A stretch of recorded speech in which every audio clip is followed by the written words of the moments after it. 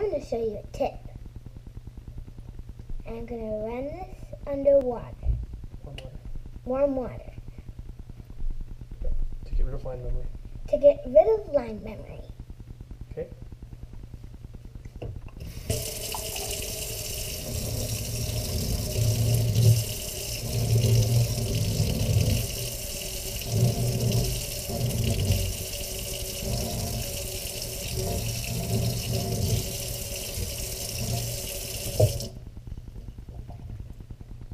Now we're going to spool it on the line. And now we're going to spool it on the line. Everyone. I'm going to spool the rod.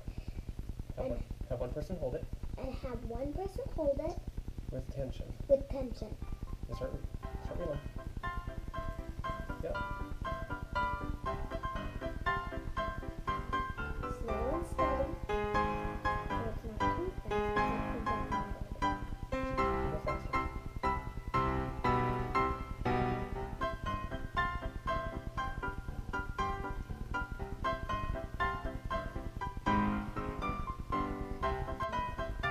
And this is how you hold the spool.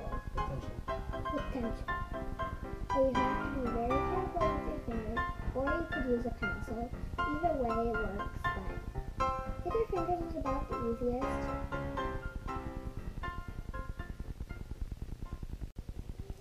Okay, now that we've got our line spooled, what I like to do is put on these, the owner hyper snaps. It doesn't have to be owner, but the little snaps for ice fishing are good.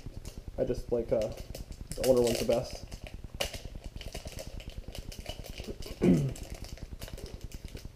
And what these snaps do, they allow free movement on your lures to swing back and forth, and very easy to quick change. And this is our northern pike setup, so we're going to put a heavier one on with 30-pound test braid. Tie a quick knot.